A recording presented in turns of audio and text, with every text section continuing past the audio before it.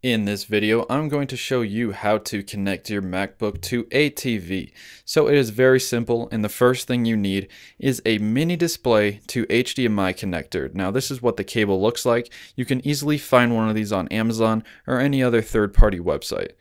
So the first thing you want to do is get the mini display side and hook this port into your MacBook. So we're connecting it to the port on the MacBook here. And it is now connected. Now the next thing you want to do is find the opposite side, which is the HDMI side, and then find the HDMI port on your TV, and notice we are putting it into HDMI 3.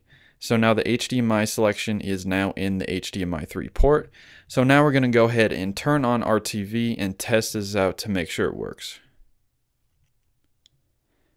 So we're selecting the source button, and of course we selected HDMI 3, so now we're going to choose HDMI 3 on the TV. And as you can tell, the TV has connected to our MacBook.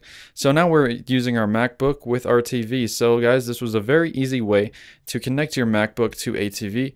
I hope this helped. If you need any help, just comment below in the comment section. Be sure to like this video, subscribe for more videos like this. I make lots of how-to videos. And again, thank you for watching, guys.